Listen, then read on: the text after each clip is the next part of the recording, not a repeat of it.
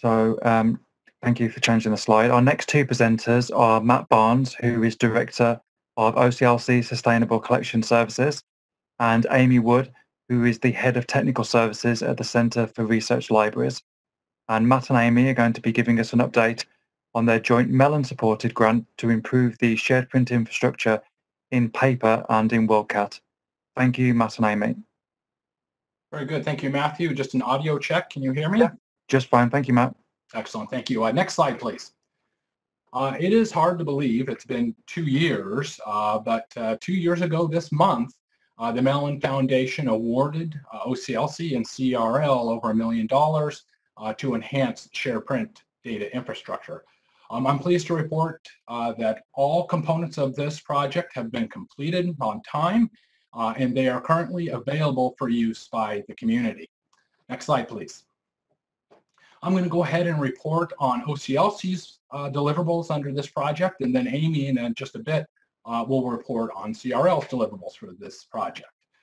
One of the main deliverables is that we enabled the registration in WorldCat for serials, and this is in addition to multi-part monographs and single-part monographs. We greatly improved the flexibility with which these retention commitments are added through the service into WorldCat, and we've also added a completely new workflow that allows a shared print program manager or a third-party agent to register commitments on behalf of the libraries in a shared print group. Most recently, for the registration service, we've added the ability to submit retention commitments not just in a CSV file, but also via MARC records. We consider that an advanced option, but it was something that was asked for by the shared print committee that we worked with throughout the project. Discovery was also greatly enhanced. We started at a point where we only had title by title discovery and connection and record manager. We expanded that to include bulk group discovery of commitments in connection and record manager, as well as first search. We enabled bulk download of commitment data and the query collections tool that is in record manager. And then finally, we added an entirely new API that allows for systematic and real-time discovery of SharePrint retention commitments that are in WorldCat. And I'll touch on that just a bit more in a minute. Next slide, please. I like to think that we kept one of the best aspects of the legacy service that only worked for single-part monographs, and that was the ability to bulk register tens of thousands of commitments in WorldCat in only a few steps. At a high level, those steps include creating a collection profile that contains the information that you want to have in your commitments, and uploading either a CSV or via MARC records the items that you wish to be committed. And then the service takes the data from the profile and from your submission and automatically populates all of the appropriate LHRs in WorldCat with the appropriate retention information. Next slide, please. One of the big differences from this enhanced service that handles all formats and the legacy service, the pilot service that handled only one format, is how we look at that collection profile that holds your data. It used to be that that was a static format and it was very inflexible. With the new service, we look at the collection profile really as a set of default values. And with an enhanced and expanded CSV sheet, you can go ahead and override those values. And so what does that mean practically speaking? It means that a library only needs to create one profile and can use a single CSV submission to register multiple formats for multiple programs with, for instance, multiple expiration dates. And that is the flexibility that I was referring to earlier. So again, only one profile is necessary per library. And that is also true if you choose to use that new centralized workflow where an agent or a shared print program manager registers on your behalf. That agent or manager is going to use the library's already established profile to go through that workflow. And if you're thinking at this point that creating profiles for everybody would still be logistically difficult, perhaps for a large program, you always have the option to fill out a Word document with the information you want in those profiles. send it over to us at OCLC, and we'll build the profiles for everybody in your program and make them available for use whenever you're ready to start submitting commitments. Next slide, please. We don't have time to touch on all of the discovery enhancements, but one I did want to touch on is the new API. We often get a lot of questions on this, as it is entirely new and was built for this project. We called it the Shared Print API throughout the project. It now has a new name. It is the Metadata API version 2. Of course, either name we'll recognize. One caveat with the API is it does require some technical expertise. You need to have somebody who knows how to both call and store the results that come back from the API. If you don't have folks who have that expertise at the moment, you always have the option to use query collections to bulk download data. The advantage here is this is a systematic real-time lookup in WorldCat. This API will deliver basic bid data. It delivers high-level holdings data, so an aggregate number of holdings per title. But where it really shines is it provides detailed LHR information, including the 583, where the retention statement resides. And this includes program names, expiration dates, condition status if it's included, and so forth. The API will return non-marked JSON, and it is read-only. So it's for reporting. You wouldn't actually submit retention commitments through this API. Next slide, please. Both the registration service and the API are available at no additional charge to cataloging subscribers. All you need to work with the service is a WorldShare login with access to LHR data sync. If you catalog with us, you most likely know what that is. If you don't, or you have any other questions about access, getting set up, or shared print in general, you can simply email sharedprint@oclc.org, and we'll do whatever it takes to answer your questions and get you up and started. Next slide, please. So finally, I did want to take a step back. Many of you will, of course, understand the benefits of taking the effort to register titles in WorldCat. Oftentimes, when I'm talking to groups outside of the regular shared print circles or international, it's not well understood. And so I wanted to run through these. I think there's three big benefits that I often talk about, the most immediate of which is letting everybody know which titles are retained, by whom and for how long, enables informed deselection and retention decisions by everybody in the community. We'll be integrating registration data into Greenglass in the next year. And for those of you who do not use Greenglass, of course, you always have the option to use the API to pull that information and use it within the context and systems that you're using in your program.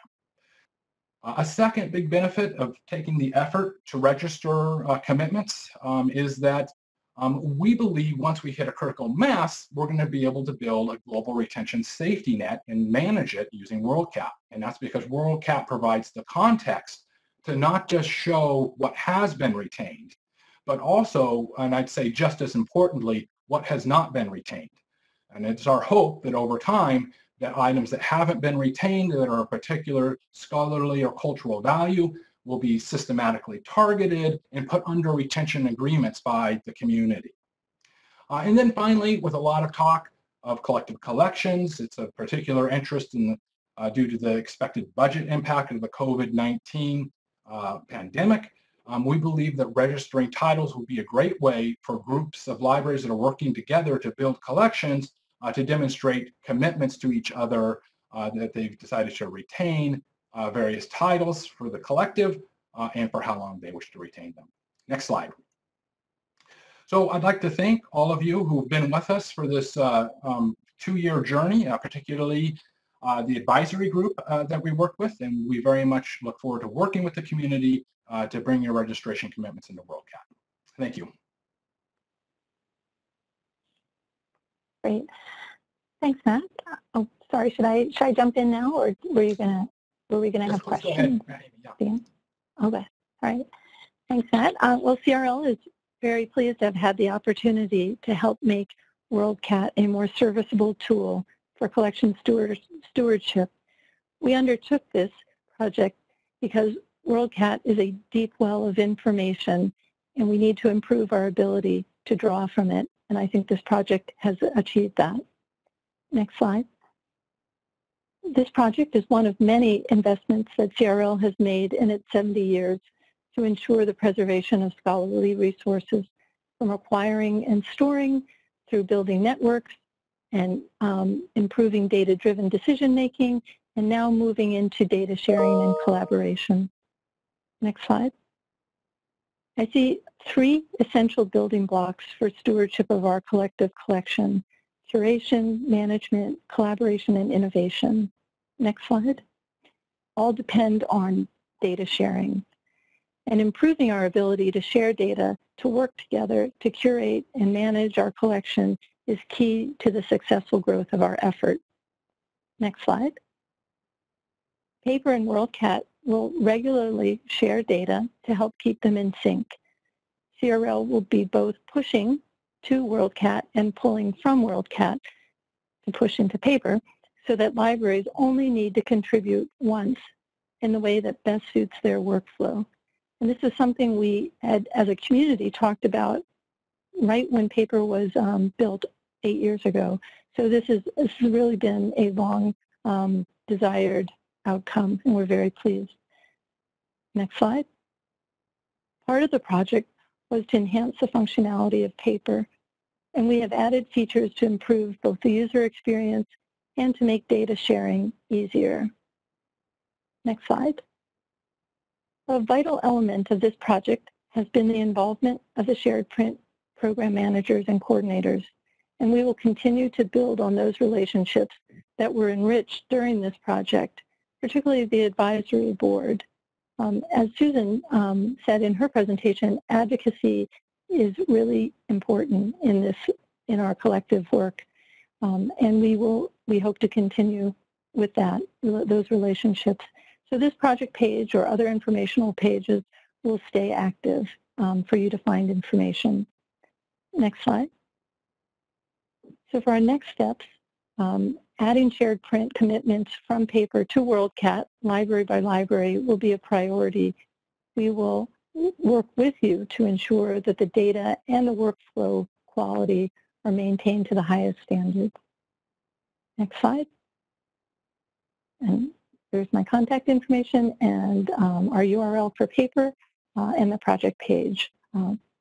Please contact us if you have questions. Thanks. Thank you, Amy and Matt. We've had one question come in so far, and I think this one's for Matt, and it is, will shared print retentions be visible in other interfaces other than First Search and WorldCat Discovery?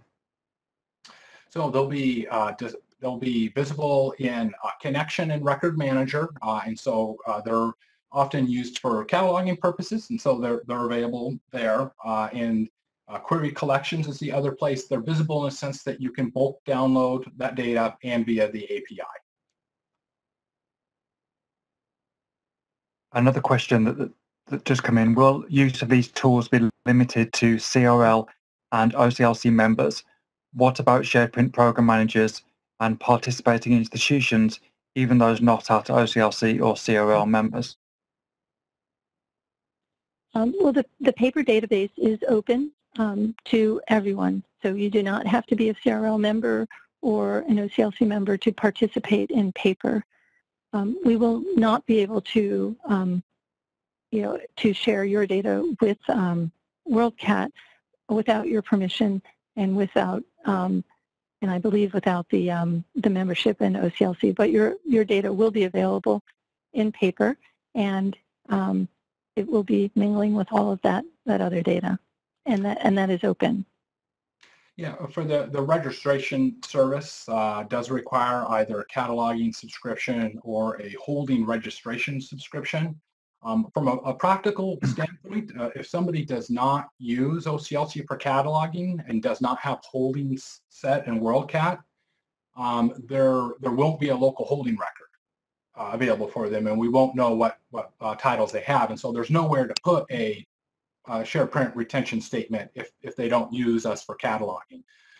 And so those are requirements. However, for the API, we do plan to provide access to the shared print API to programs where they're actively registering and working with us. And so a program would not have to have a cataloging subscription if your members, the vast majority of your members do when they're registering commitments. We want to provide the access so that you can manage your program on an ongoing basis. Thank you, Matt and Amy.